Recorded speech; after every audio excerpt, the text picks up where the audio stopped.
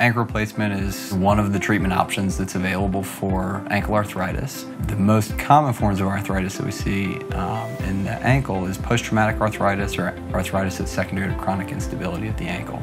Because ankle arthritis tends to be post-traumatic in nature, we see a lot of patients earlier and younger.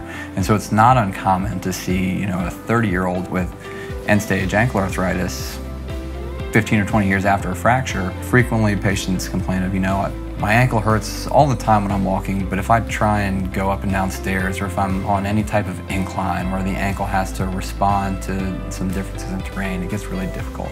I think most of it is patients that I used to be walking 10,000 steps a day, and now I'm only getting 3,000 or 5,000 steps because my ankle just hurts so much that I don't want to walk anymore. The first way that we evaluate somebody who's coming in with ankle pain or presumed ankle arthritis is a good history and physical exam. As I mentioned, the majority of ankle arthritis is secondary to trauma or instability, so trying to look for some of the causes that we routinely see as leading reasons to develop arthritis is important.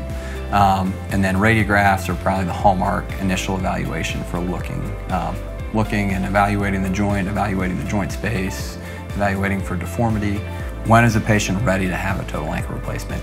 And usually in the conversation that I tend to have with patients in clinic is, you're going to tell me when it's time for us to do something different.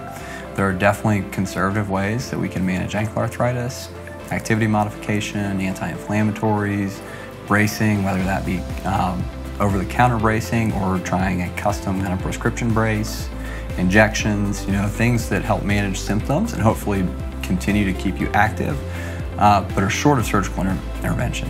When you get to the point where those are no longer effective, or you're not able to do things you want to do and they still limit you, then I think it's a good time to say, okay, is it worth considering surgery, and would surgery improve my symptoms and give me a better outcome than what I'm dealing with right now?